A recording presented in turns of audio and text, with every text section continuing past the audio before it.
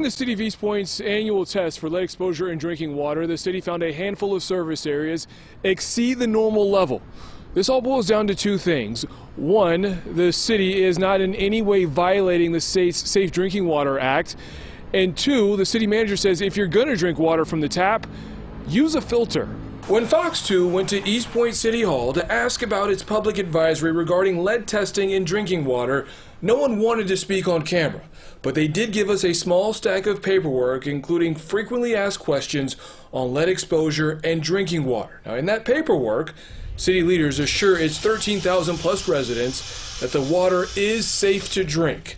Recently, the city learned 5 of its 30 test sites with lead service lines exceed the 15 parts per billion action level.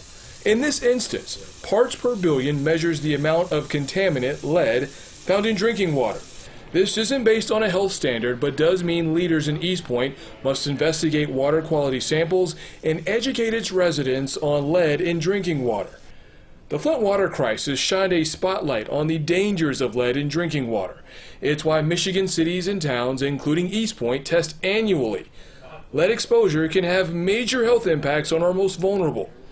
Over the next couple of weeks, the Macomb County Health Department will work with Eastpointe to make sure people are aware of the advisory.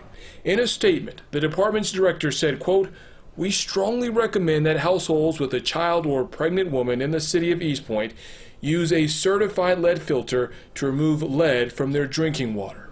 This Wednesday, October 19th, from 3 to 7 p.m., the city will have a water filter distribution drive-through event.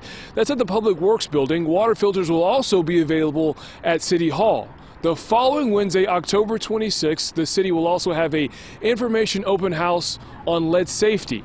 In Eastpointe, I'm Brandon Hudson, Fox 2 News.